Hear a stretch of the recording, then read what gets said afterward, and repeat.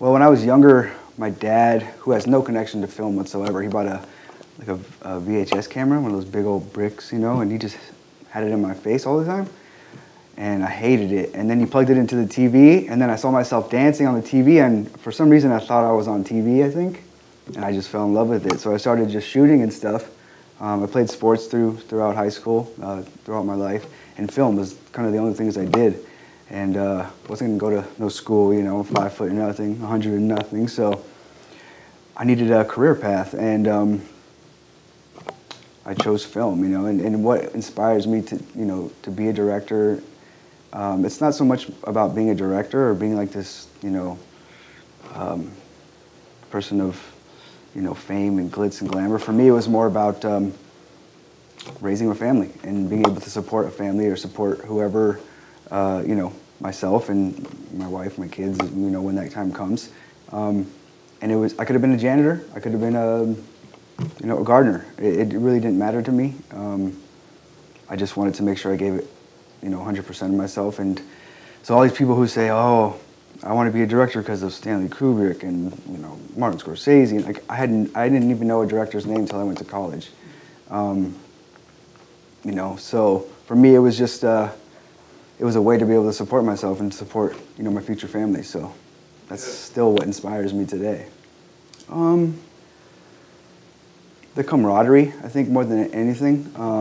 You know, playing sports, you hear about these athletes who retire, and they talk about the things that they miss the most is the camaraderie, being around the guys, messing around, playing, joking, you know, bleeding, sweating, like going an extra mile for that guy who's next to you. And for me, that's what I enjoy the most, you know. And you know, I'm not a director who just walks on set and sits in my chair and like doesn't talk to anybody. I try to talk to all the guys, the lowest of, you know, the PAs, the grips, the, you know, everybody, and just let everyone know who I am, and just, you know, try to keep everything loose. And, you know, because at the end of the day, those guys are doing just as much work as I am, and they're not getting recognized for it. So I just want to let them know someone's being, you know, someone cares and recognizes what they do. But I think that's my favorite part, you know, meeting all these new people and seeing these people go to bat for you and willing, obviously they're doing it for themselves as well, but when you're in that moment on set, within that day, 12 hours, 2 days, 3 days, however it goes, you know, you guys are a team, and that's kind of my favorite part, yeah.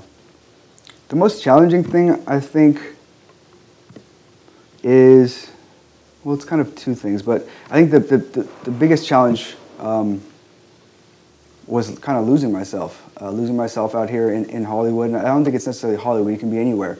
Losing yourself as far as, I forgot why I started, you know what I mean? And I got out here and I started getting, you know, at that time Twitter was big, and you get verified, you get these followers, you get all this stuff, and then you're hanging out with these celebrities, and you kind of forget what it is that you're actually, what's your purpose, you know what I mean? I didn't come out here to get 50,000 followers. That wasn't that's not paying my rent, that's not helping me, you know what I mean? And that's not why I came out here, but I got lost in that because it became an ego booster. It became something I could literally latch onto, and I could feel good about it every day, as opposed to the longer road of, you know, being a director, or just kind of doing what I'm doing as far as paying the bills and maintaining myself so that I can sustain a family and a wife and things like that. So it was just a quick fix, and you know, for a couple of years I just completely got lost in what I was actually doing, and I wanted to be this director, I wanted to be all this stuff, and then, you know,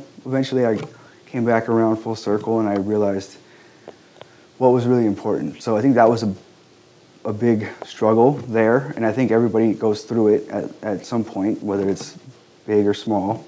And then another thing is just the consistency. I mean, work's never consistent. You're a freelancer. I did work at a record company where I was getting paid salary. I quit because it just wasn't for me. I was wearing a suit and tie every day, and it just didn't work out. So freelancing, you know, some days you work, some days you don't. Some months you get 5 jobs, some months you get 2 jobs, some months you don't work at all, some months you work all month. And I'm a guy of routine, so it's a little hard to get used to, but, you know, there's not much you can do about it, you know. It's part of the game. Thank you for watching A Wise Way. Subscribe to stay updated, share to pass the knowledge, or view our other videos on the left.